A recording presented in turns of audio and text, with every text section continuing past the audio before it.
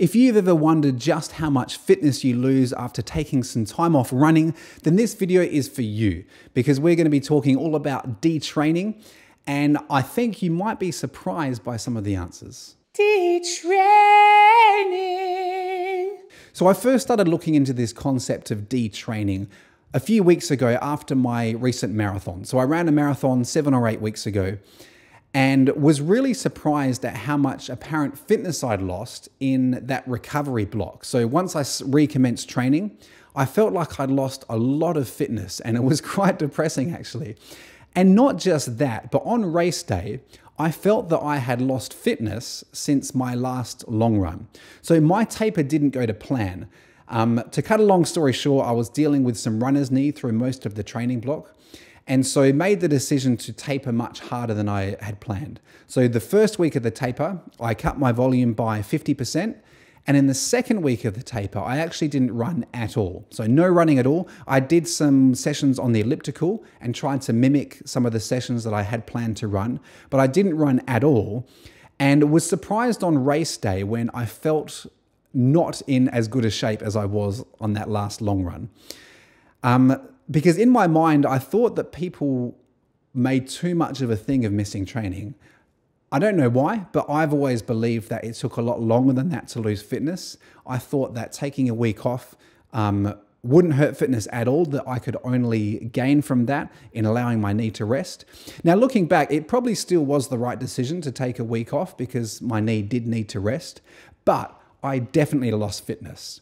So the first study that this first one isn't really a study. It was an article published by a guy called Mike Young on EliteTrack.com.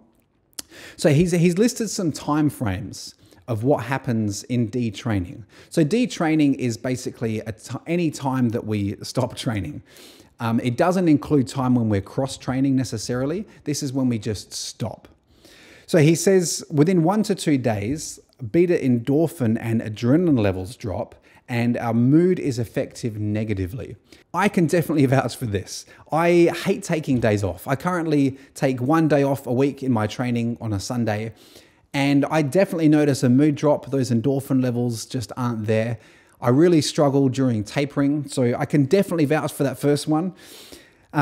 So he says that between days 3 and 5 of no training, the muscles start to lose elasticity, and aerobic capabilities drop off 5% by the 5th day. That is huge, 5%. And this isn't a long time. We're talking between 3 and 5 days, not even a week. Our aerobic capabilities can drop off by 5%. So yes, I wasn't going insane. On race day, I had lost fitness because I took 7 whole days off, not just 5. So according to this, I would have lost around 5% of my aerobic capacity. Day 7 to 9, VO2 max drops by 10%. So we're talking just a week. Day 7 to 9, VO2 max dropping 10%. That is huge. By day 10, our body's metabolic rate begins to drop. Eat less or you'll gain weight. I can certainly attest to this one. If you've seen some of my other videos, you'll know that after my marathon where I just kind of had no rules and went a bit crazy, I think I gained 5 kilos in 6 days. Yeah, so I can attest to that one as well. Eat less or you'll gain weight.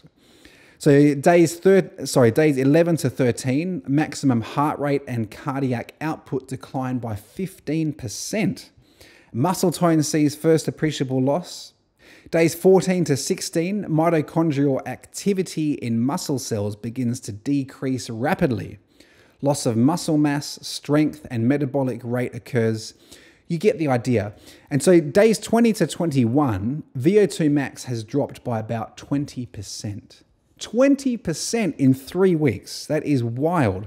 Days 22 to 25, 10 to 15% loss of muscle mass. And to make it worse, that lost mass is replaced by fat, 10 to 15%. Days 27 to 29, muscle strength drops by as much as 30%. I found this mind-blowing. As I said, for some reason, I was under the impression that it took a lot longer to lose fitness, and much less muscle mass as well. But according to this, it happens really quickly. 5% aerobic drop-off by the 3rd to 5th day. Amazing. I wish I knew this before.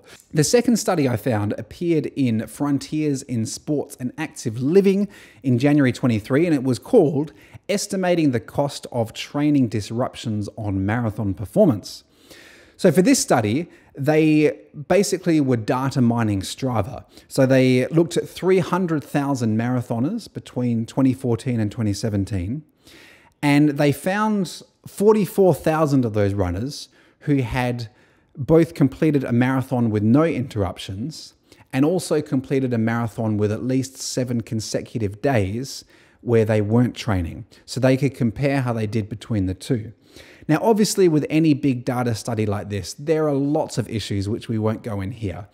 I mean, it's really obvious. Even ones like, they say they found people who had missed 7 consecutive days. Well, all they've got is Strava information. Maybe those people didn't actually miss those days. Maybe their watch battery just went flat. So you get the idea. But all that being said, their findings do back up the current research, and it just makes sense. So they found that people who miss between 7 and 13 days of training during their 12-week build ran 4.25% slower than when they had an uninterrupted build-up. Now that is big. So remember, these are averages. So of those 44,000 runners, people who miss 7 to 13 days average 4.25% slower across the marathon, which is a lot because, missing a week of training, that doesn't seem like much, but apparently it makes you 4% slower. If the gap was 2 weeks, they slowed by a little more than 6%. At 3 weeks, it was about 7.5%. So that's really big. And of course, one other obvious thing they found was that if you miss that training close to the race, that has more of an impact than if you miss the training early on in the block, which kind of makes sense. And one thing I found really funny, actually, they found that there was a greater cost for men who missed training than women. So men averaged running 5% slower, women 3.5%. And one of the kind of hypotheses they came up with is of why this happens is because men tend to overestimate their abilities. And I really laughed when I read that. I can definitely identify with that we men just think we can do it anyway, and so go out too hard and end up paying the price later on. So it costs men more than it does women. And so the findings are pretty intuitive, and I guess, again, I found them so mind-blowing because I hadn't realized how quickly detraining sets in. And so because, that other study was all about physiological changes that are happening. But I guess what I like about this Strava one is it's real world. So yes, okay, all this stuff in theory might be going in your body, but does it actually translate to race day? Absolutely. You miss between 7 and 13 days, about 4 to 5% slower. And it just gets more and more after that. So really fascinating. There are other studies I looked at which I won't go into. We get the idea. But also one encouraging thing I found was that a lot of this can be offset through cross-training, and in particular, deep water running. So there was a study, I won't go into it in detail because this video is already probably too long. They took 11 well-trained runners and they substituted all of their running with deep water running. So they didn't run at all. All they did was deep water running for 4 weeks, so a pretty long time. So what we've just learned about detraining, if they weren't running or doing any cross-training, after that 4 weeks, they would have lost about 30% muscle mass, lost upwards of 20% of VO2 max. They would be in a bad shape. Okay, so they didn't run at all for 4 weeks, but they were cross-training in the form of deep water running, and they held on to all of their fitness, both in like physiological lab tests, but also in real world time trials. I think they did 3K, 5K. I forget how they tested it, but they tested real world performance as well. Every single one of them maintained exactly where they were at beforehand, which I found fascinating. So that's really good. So if you do get injured, like deep water running seems to be the best form of cross-training for runners. And I find that pretty staggering that they can, and these aren't just beginners, these are well-trained, athletes who have got it going on, they didn't run at all for 4 weeks and managed to maintain fitness through deep water running.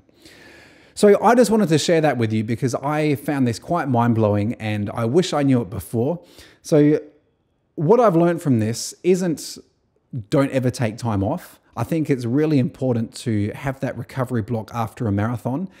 But in that case, like now I know what's going to happen. I can expect it and embrace it and not be surprised and really disappointed in it myself. Like I know in a marathon recovery block, yes, I'm going to lose fitness, but it's okay. My body needs to recover. We'll build up again. It's all right. But outside of that marathon recovery block, I'm going to make it my goal to never miss more than 1 day's training. Because as we've seen, even 2 or 3 days does have an impact. And we want to be building everything on top of each other year after year, year after year. And I've got lofty goals in the marathon. I would just want to see how fast I can get. In my mind, I don't know if I'm genetically capable of it, but I'd love to run a 2 hour 30 marathon one day. Who knows? But in order to do that, consistency is absolutely key, which I think is what all these studies point to. Like, you've got to just keep at it. Don't take time off unless you need it. Because of course, if you're injured and you push through it, not an injury, obviously you're going to stop for an injury. But if you've got a niggle and you decide to push through and it becomes an injury, if you then have to take several weeks off, you're going to be much worse off than if you just took a few days off. You get the idea. So it's difficult because all of this involves judgment. And I think that judgment probably improves with experience, which a lot of us don't have. But I'm really happy I know this now. Basically, don't take time off unless you absolutely have to. Thanks for watching. I'll see you on the next one.